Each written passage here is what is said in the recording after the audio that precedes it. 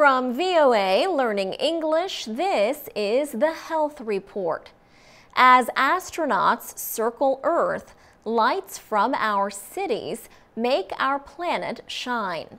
But these lights create a kind of orange cloud or haze that keeps us from seeing the stars.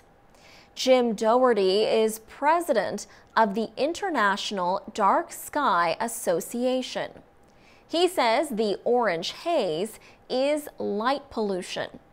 He also says too much light is bad for your health. Studies find that too much light damages our sleep, affects hormones, and is linked to some cancers. Jim Dougherty says light pollution is also bad for the planet because it is causing global warming. Mr. Dougherty went to the Capitol Hill neighborhood of Washington with VOA. He says streetlights there are producing too much light. He understands that Washington city officials want to make the sidewalks safe by providing good lighting. But he says there are too many lights and they are not designed well. They send light into the sky where it is not needed. Mr. Dougherty says that soon streetlights will not be necessary.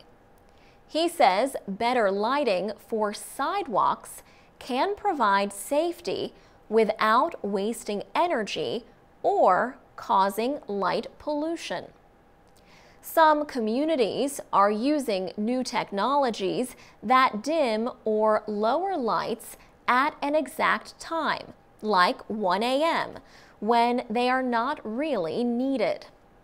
Another possibility is using motion sensors. They turn lights on or off by sensing motion. Motion sensors can reduce lighting by 90% and still be effective. Mr. Dougherty hopes more communities use energy-saving devices like this. He says he hopes that in the future, we humans can take back the night sky. For VOA Learning English, I'm Alex Villarreal.